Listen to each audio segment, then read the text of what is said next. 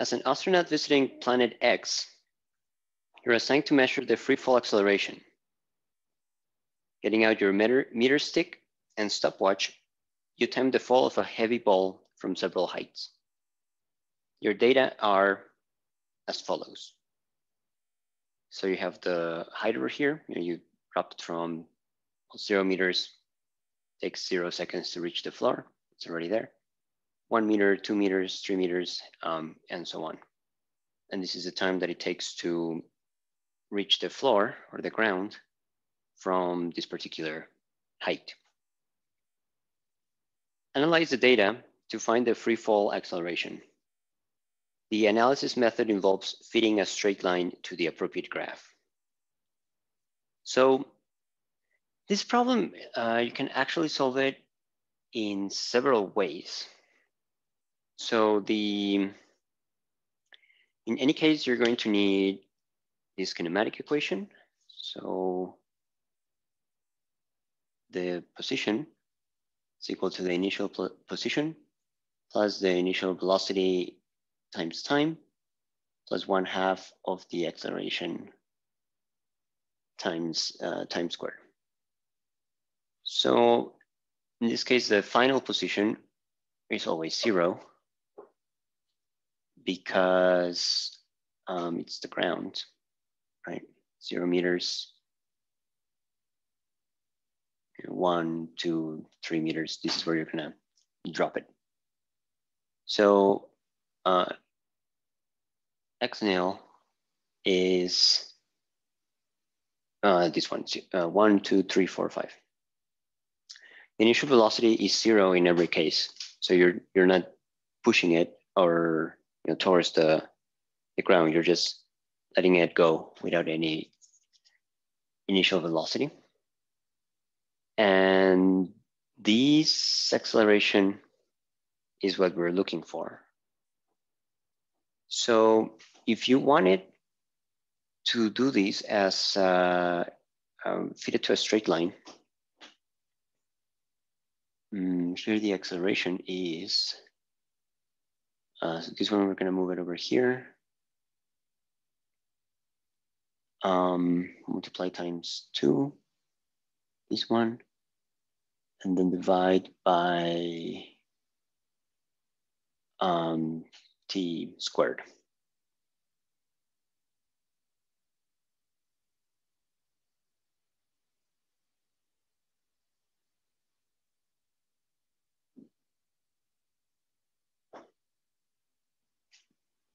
So the more direct way is to just calculate this acceleration for the different heights. So minus x naught divided by t squared. So for these data, it's going to be minus 2 times 1 meter divided by 0.54 seconds squared. So the units are meter per second squared, and I already calculated these numbers. Actually, except for the 0.54 squared. So this is going to be minus 2 meters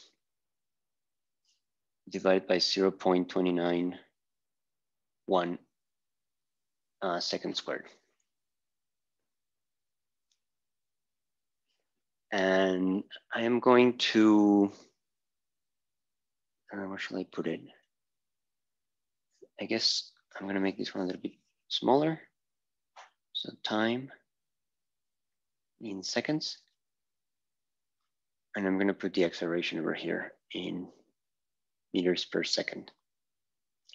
So the first one is -2 divided by 0.291, and that is equal to 6.85. I'm going to or 6.86. I'm gonna use a different color.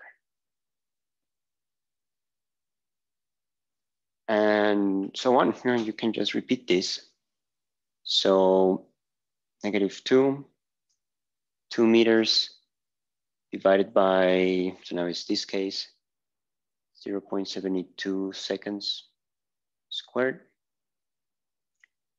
-4 meters divided by 0.52 seconds squared.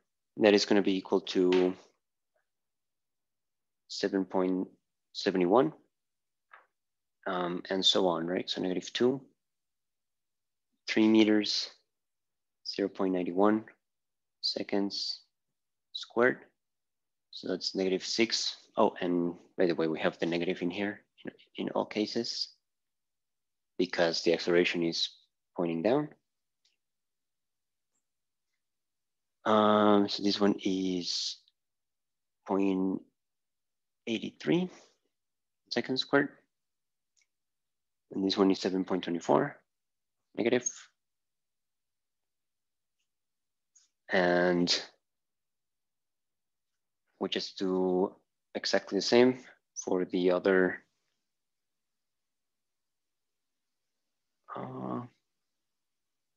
I guess this one was 6.86, right? This is the first one.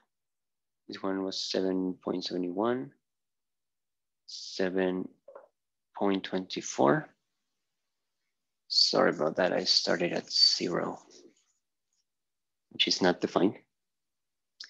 7.84 and 7.30. Okay, so taking the average, which I already did, I got 7.39. This is average, it's not vector, although it's also a vector.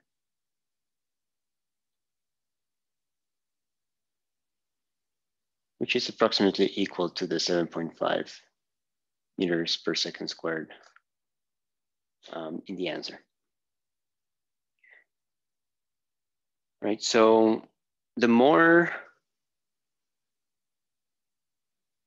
I guess longer, the longer way to do it, but you're not gonna get a better answer, because you don't have a lot of data here, is to get a straight line. So your x-axis is gonna be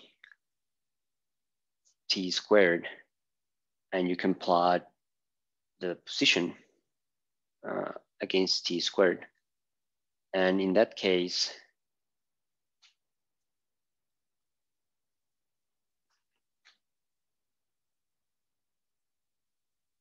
well, the initial position.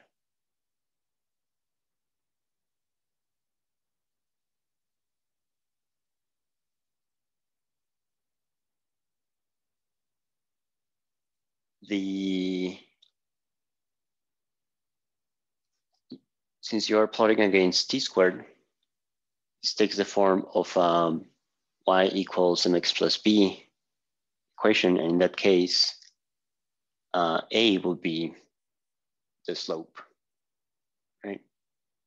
Or twice the slope, because you have the 1/2 factor in there. So if you plot the position, so this height, against the square of the time, and we could do that, you're gonna get a straight line. And then you can do a linear fit. So to do a linear fit, you minimize, you find the slope that minimizes the error. And the error will be the distance from data point to the line that you're fitting. So that's a longer way to do it. You can use, you can do it manually, but it will take you a while. You can use a computer. That will be pretty quickly to do. using, for example, Excel. But yeah, I think this is the easier way. So thank you.